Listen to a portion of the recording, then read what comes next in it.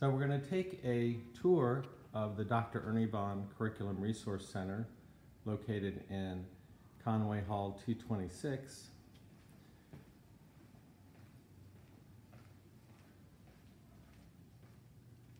When we come into the door, we have some display cases on the left and the right that students often have projects in.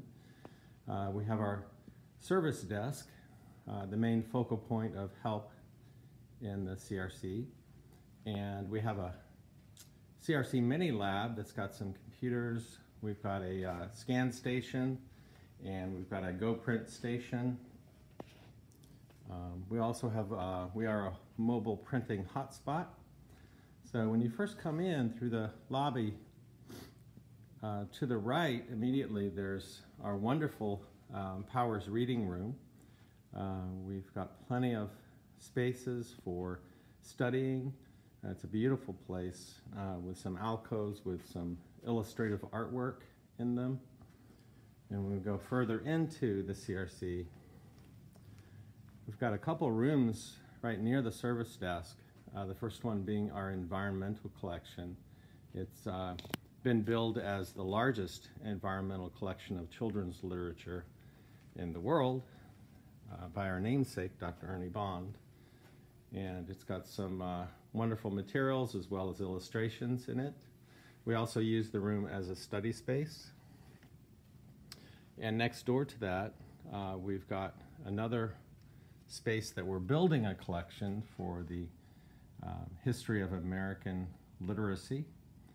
And it's not quite finished yet, but we're trying. And as we move further into the CRC, we have a couple gallery walls. We have some work of Brian Collier, an Eastern Shore native, who's won some major illustrative and author awards. We've got plenty of tables, and we've got plenty of study carrels. Have a couple extra computers out here that we've moved out here for social distancing.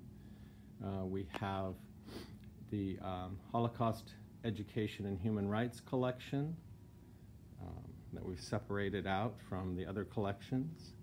As we move further into the CRC, we do have a seminar room that's a little larger that can be used for study. And it's got a couple whiteboards in it, as all three of our study rooms do.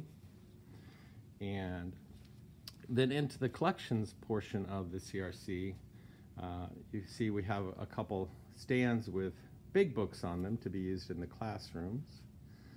And then we have our main collection on the right-hand side. Against the wall, we have the Newberry collection, which is pretty complete. And then further down in the corner, we have the Caldecott Award collections.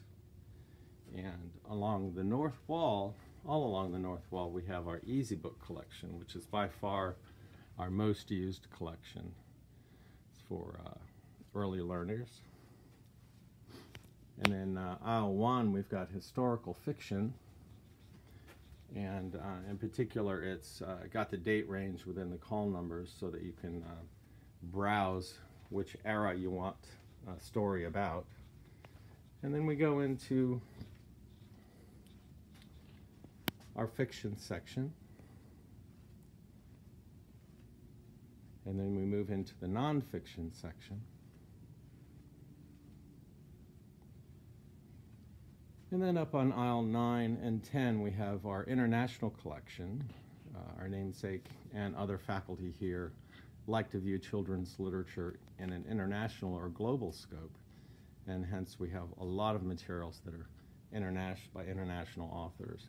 We also have a smallish foreign language and Maryland collection down on the last aisle. And then the last thing we have down in this corner is the 226T classroom, where some of the children's literature classes are offered.